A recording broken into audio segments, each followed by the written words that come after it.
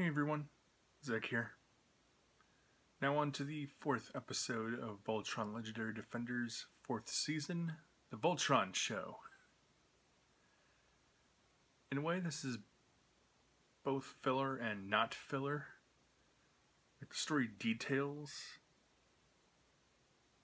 are overall not part of the ongoing thing, but it does have a place in the bigger plot. Team Voltron is basically working on further recruitment rallies to help liberated worlds join the Voltron Coalition. And for that, Coran is essentially the manager of them, trying to figure out how the Paladins can put on a effective show for the specific audience. And kind of hits a bit of a creative rut. So from this shady guy who was formerly worked at the Space Mall, he gets this, what looks like essentially a marble, called a conscious Neasy mind enhancer. And he's meant to put under his pillow, and it'll have some effect. They'll kind of open his mind to new creative avenues. But it's actually something of an egg that releases like a little slug tick thing that crawls into his ear, latches directly onto his brain, and I guess kind of overdrives the creative parts of his mind at the extent of sort of good sense, self-care, important things like that. And with that, as the episode goes along, Coran basically becomes like an eccentric rock and roll manager. I'm guessing what they were going for. His accent even changes from Rhys Darby's, I'm guessing, original Kiwi to something kind of like Southern US. So he's sounding more and more eccentric, sounding less like his original self, even though they're not really aware of that basic change for some reason. Just for the sake of comedy, apparently. But with that, he basically turns it into a show tour, just trying to be more stylish, more extravagant, more controlling.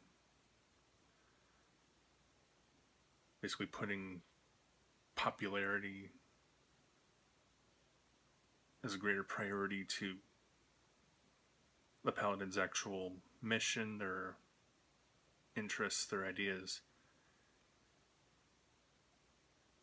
Some montage bits to show passage of time. I don't think it's stated how many planets they visit, but maybe in the dozens. But there's quite a few standouts once Coran starts to get crazier and crazier. Let's see. Like, there's some, I'm assuming, callbacks to the brand's roots.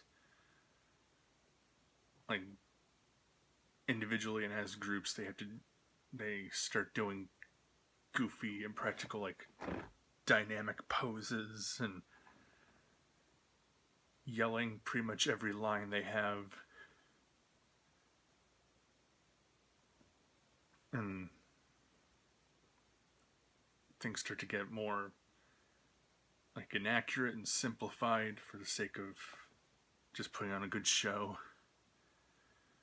They're told to be narrowed down into basically one-dimensional archetypes of who they are. Also before that, actually, due to trying to, I guess, associate older familiarity to the audiences, Coran makes them present as the original roster. So Lance is blue, and Allura has to play the part of Keith.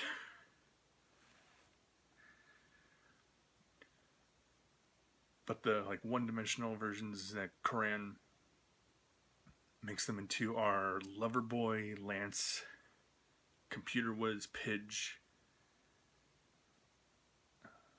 Lone Wolf, Keith,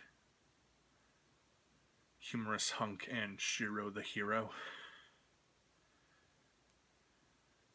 There's some creative stuff. There's a, I guess, kind of junk robot version of the, I forget if it had a name, but that sea creature robeast with the lasers and stuff that they take down with their Bayards.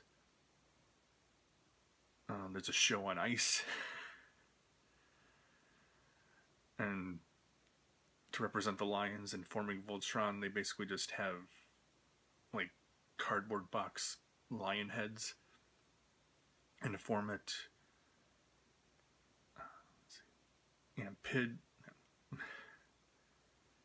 Hunk and Lance go on their hands and knees with the heads in front of them. And then Shiro, Pidge, and Keith together stand on top of their backs.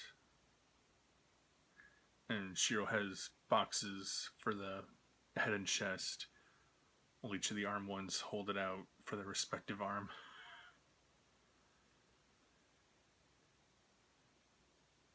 But it's not all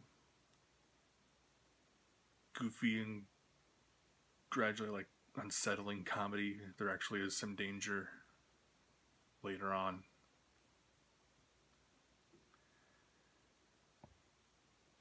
So it's kind of a side story, but it still has an effect on the overall story. It's not just them lying around or something. They're traveling. They're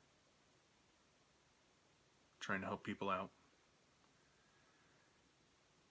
That being said, I'm wondering, with the occasional Avatar: The Last Airbender episode parallels I've noticed a couple times, I'm wondering if this is kind of this crew's answer to Book 3 Fire's The Ember Island Players, the near-series finale clip show that they presented as a highly inaccurate stage play. Whether it is or isn't connected in some way, this was still a fun one. Also, kind of a standout guest character, this, in terms of this show tour structure. I'm not sure what he's meant to be exactly. I'm not sure what role, but this alien guy named Bebo B, who apparently pretty much talks in just those syllables, scattered around though. He's not exactly Groot. And he's very simple design, but I like that. Sort of a kind of pale yellow worm with a dot face and stick arms. Just walking around trying to help with the show, but sometimes getting Coran's way.